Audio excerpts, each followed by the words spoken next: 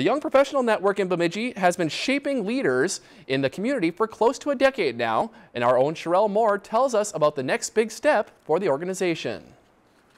What's really cool about integrity is when you look into it and you dig into it, you really find out how important integrity really is. The Young Professional Network, also known as YPN, has been working hard to build the Bemidji community into a place where leaders can thrive. Networking luncheons that we do, we have our monthly luncheons where we have speakers, we have networking activities.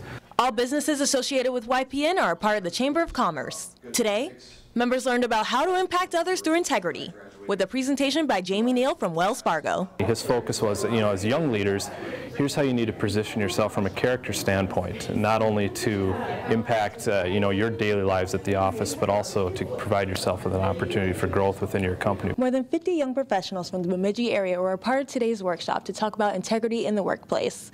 While YPN hosts many events like this one, coming up in September, they'll be hosting their first ever summit that will be open to anyone who's interested. Come and learn, more about their leadership skills, take on more of a casual atmosphere to kind of learn together where they can help each other out.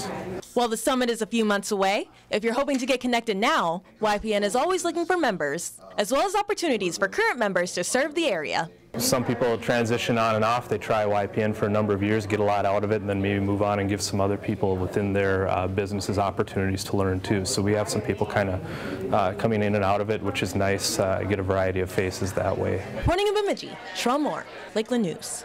Now, if you would like to register for the YPN Professional Development Summit, we have that link posted on our website at lptv.org/news.